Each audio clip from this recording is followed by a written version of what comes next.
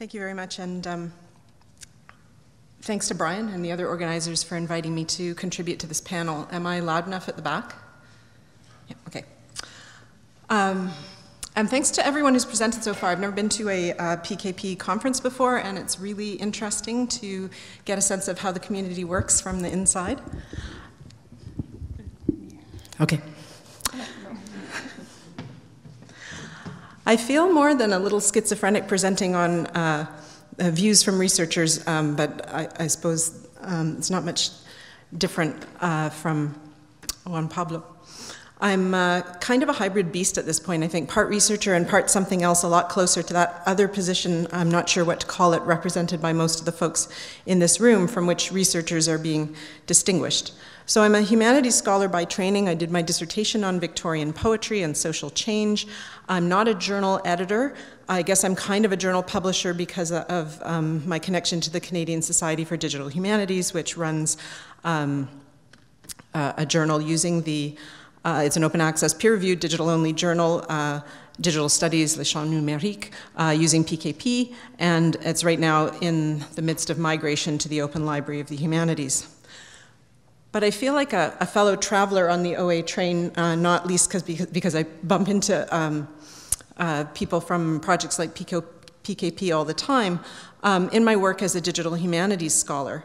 I work on collaborative digital scholarship, particularly born digital scholarship, and in that capacity I lead an infrastructure project called the Canadian Writing Research Collaboratory.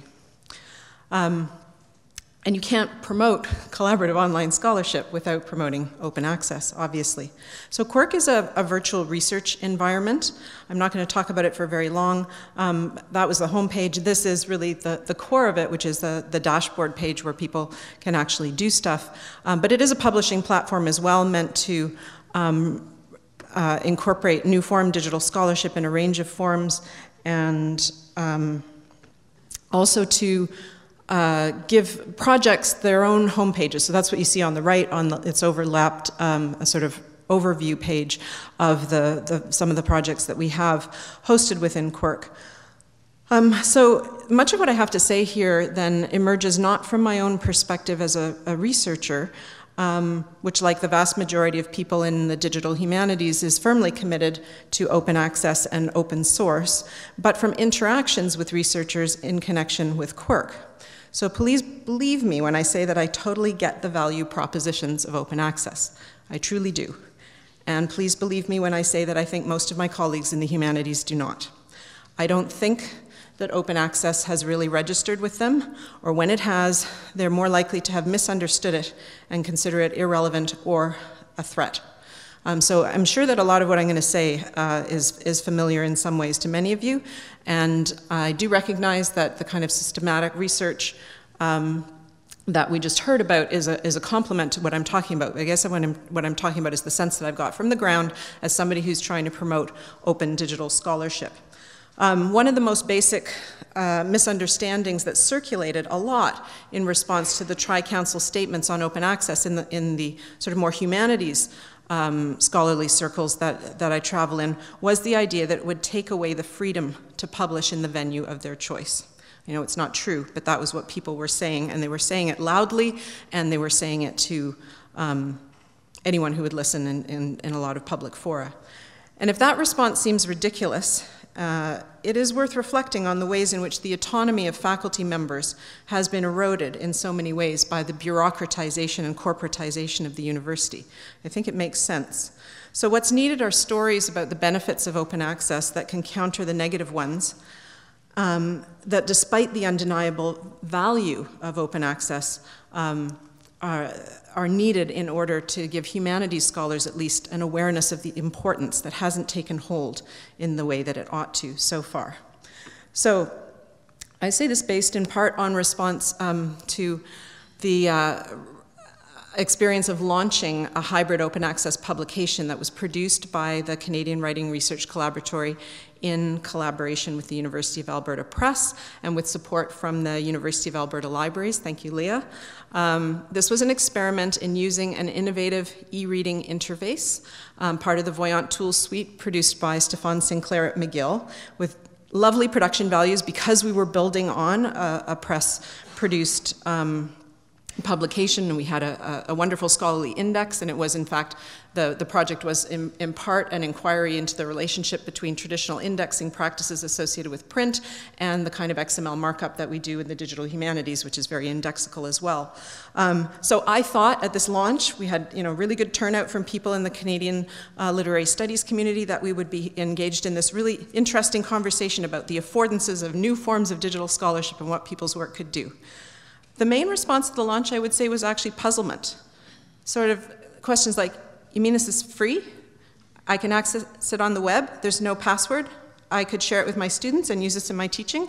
There was clearly no context of a larger understanding of open access among the dozens of scholars at that event. So why? I've been thinking about this a lot, and like I say, I think that a lot of what I'm going to say won't really be news in some ways to people, but I think it's worth reflecting on because I do think there's a big hump to be gotten over here. So a lot of what gets stressed in Spark and other contexts where open access is sort of the focus of discussion is the economic argument about the profit margins of journals, about publicly funded research and the need to liberate it from the predatory for-profit commercial interests. The profit margins at most humanities journals and the cost of the journals, at least in the sort of literary communities that I circulate in, are not nearly as outrageous as those in the sciences. In fact, the journal publishing mode that most of us in the humanities are likely to have seen is the journal being published on our campus with support from Shirk and operating on a shoestring. It doesn't look like there's anything to be sort of reduced in terms of profit scooping there. We don't see the rapacious multinational profiting model in our disciplines nearly as much, I think, as some others. And the perennial shrinkages in library budgets have been felt in the humanities for decades now. So the sort of impact of the scaling back in budgets, again, doesn't seem like a big change. The big ticket items in our field tend to be the digitized source collections rather than the journals. And that's, I think, the absence of those or the disappearance of those from collections is more likely to be noted than journals themselves. Another of the major value propositions is about citation counts or impact factors. It'll be interesting to see the results of the study.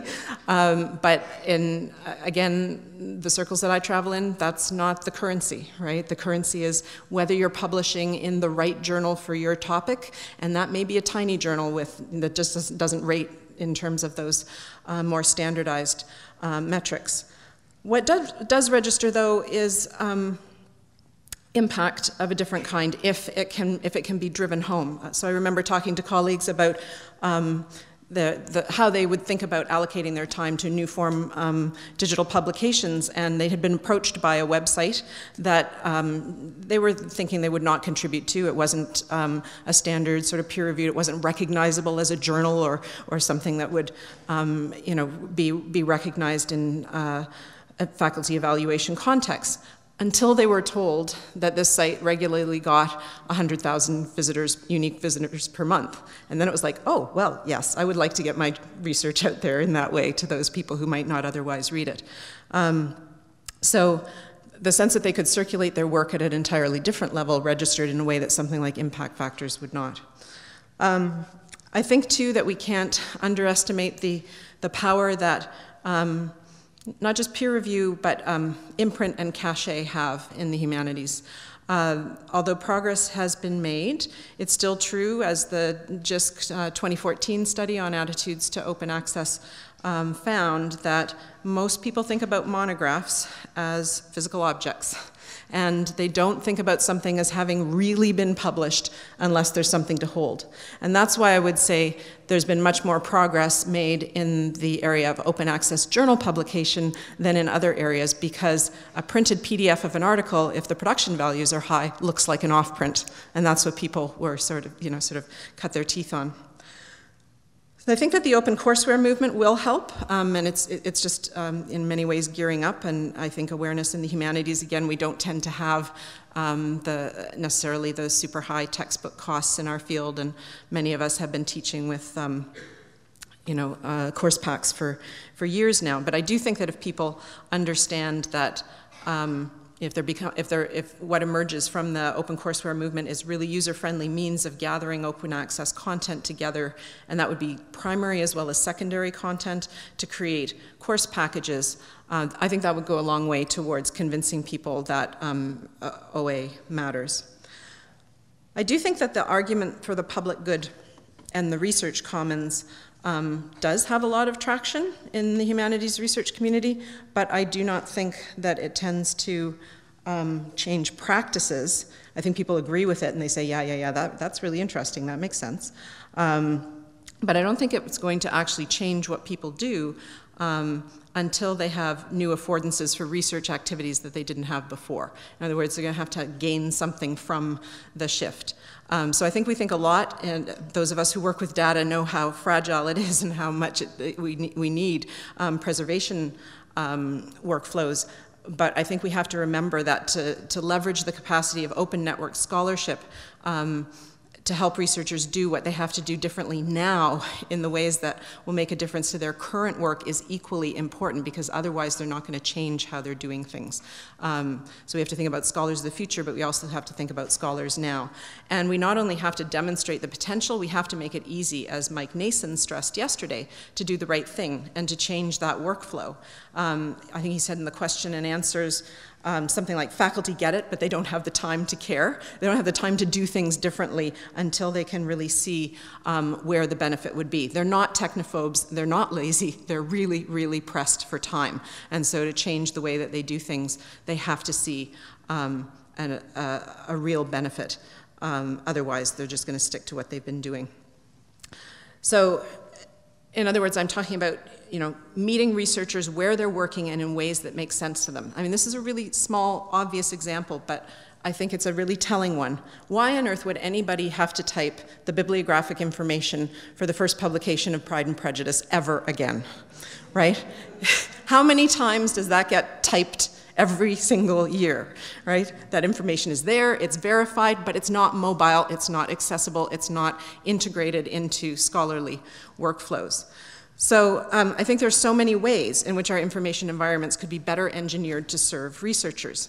PKP has gone a long way towards that for journal editing. I presume ROD, I know it less well, so I can't really say has too. Although Mike's presentation yesterday suggested that there are some real pain points, especially when inexperienced researchers are engaging with the platform. But what I'm talking about doing is really moving beyond the frame of RUD or PKP or journal publishing generally to link up the scholarship that's freed by open access as a crucial component of a much larger set of complementary resources, tools, and services that John Simpson and I have argued elsewhere should be understood as a digital ecosystem. We use the language of ecosystems a lot, but we really do have the opportunity to take the data that we have and really have it interacting in much more dynamic ways than is currently the case, because we have these sort of silos. They're huge silos, but they are still silos. For what we have to remember is that journals are themselves a scholarly genre that are a legacy of print culture, and we've already heard today, discussions of ways in which people are starting to push on that model because they understand how much more can be done in the digital context than put text in a sequential arrangement. So the best way of doing that effectively, in my view, is through linked open data, for which we need a better infrastructure, but that's another conversation. So let me just end by saying that I think that PKP has really led the way in demonstrating the kind of transformative intervention that can emerge from university-driven innovation and infrastructure, and the ways that this kind of innovation can unlock knowledge. Thanks to the work of all of you in this room and many others, including Jean-Claude Guédon, and the open access movement has come a very long way, and that is amazing. And there's still a long way to go. As John Walensky said yesterday, we're maybe roughly halfway there, but we're by no means halfway there if you focus on monographs, that bastion of humanities knowledge production. So it's great that the PKD-ERUD Cyber Infrastructure Partnership is pushing towards data mobilization of the type that will contribute to an understanding of what a game changer open access will be. Because, in my view, only by insinuating the benefits of open access into daily research lives and making a difference there in ways that are legible to the humanities will this major paradigm shift in how people think about disseminating their work really take hold. Thank you.